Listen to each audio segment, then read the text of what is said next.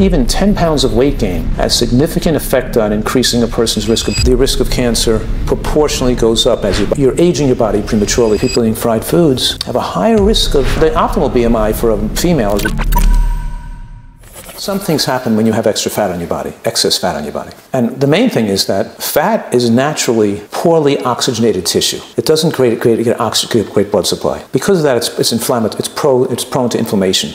And it actually releases inflammatory molecules into the bloodstream, like cytokines and lipokines and reactive oxygen species.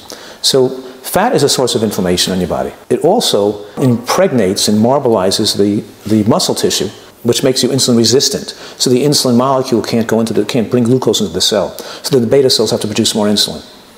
So all overweight people, whether diabetic or pre-diabetic or not, I consider them all pre-diabetic, by the way. All overweight people, you're pre-diabetic, which means your insulin levels are heightened. What do you consider overweight?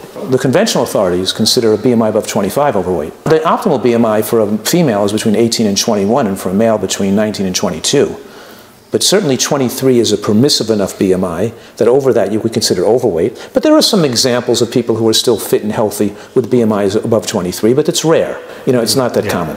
But American health authorities don't consider a person overweight until the BMI is above 25. Now, because fat oxidizes and throws out inflammatory compounds, it keeps your immune system chronically inactivated. And you're losing stem cells and you're aging your body faster because your immune system is always responding to inflammation. Your white blood cells are higher, your neutrophils are higher your whole life. You're aging your body prematurely because you're utilizing the stem cells to be making inflammatory modulators and white blood cells that you don't need to make if you aren't chronically inflamed. And that chronic inflammation activates the aromatase system in the body, which then makes the body produce more estrogen. So now you have more estrogen, which promotes breast cancer and prostate cancer, and it hurts a male's estrogen-testosterone ratio, and a female's estrogen. You have less testosterone and more estrogen from your body fat being unfavorable. In addition to that, the insulin resistance, the estrogen promotion, the inflammation, right? The body fat on the body also serves to sequester nutrients. In other words, your longevity is based on the nutritional concentration of the cells in your body, including the cells in your heart and your brain.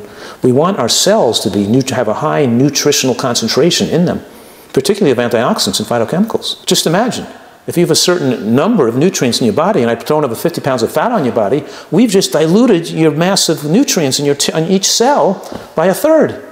You know, and sometimes more than a third, because the body fat sequesters fat-soluble nutrients away from other areas of the body. So it overall makes you nutritionally deficient, as does eating foods with no nutrients in them, of course. Yeah. Now, are there studies that are showing this link between fat and cancer, or is this theoretical? Here's what the studies show.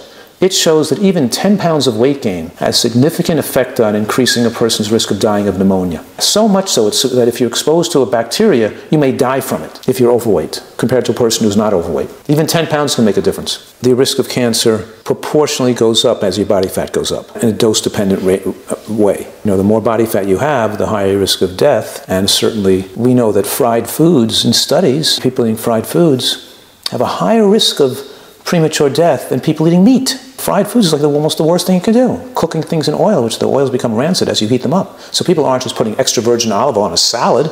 They're cooking with it. They're heating it up, and they're frying squid and chicken and all kinds of crap. So what's so bad about frying foods? Well, you heat up the oils, and it turns the oils rancid, and you form more carcinogenic and genotoxic and cytotoxic compounds that are very harmful to the human body. And that's like deep frying or any sort? What about like pan frying? Yeah, any kind of frying.